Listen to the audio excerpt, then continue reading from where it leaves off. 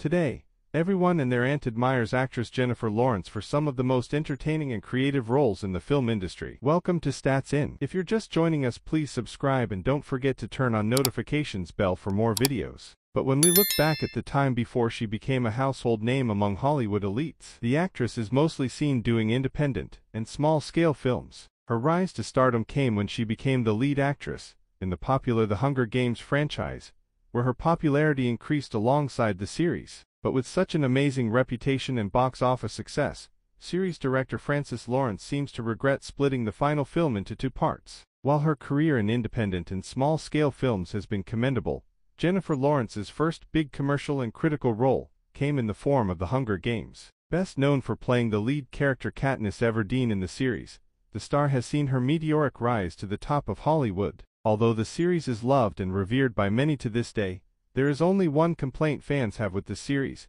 and one that director Francis Lawrence seems to regret. In a recent interview with People, the Red Sparrow director talked about returning to the franchise for the upcoming prequel, The Ballad of Songbirds and Snakes. Here he also talked about the fans' reaction when he decided to split the final film in the series, The Hunger Games, Mockingjay, into two separate parts. He said that if he could bring it back, he would definitely keep the final part as one movie because he felt cheated into making fans wait a whole year for the end of the story when the original novel was just one book. "I completely regret it," he said. "I totally do that. I'm not sure everyone does that, but I definitely do. And what I realized in retrospect, and after hearing all the feedback and feeling kind of angry from fans and critics and people in the split, is that I realized it was frustrating, and I can understand that. In an episode of television, if you have an interesting episode, you wait a week or you can binge it, and then you can watch the next episode. But making people wait a year, I think, seemed disingenuous, even though it wasn't.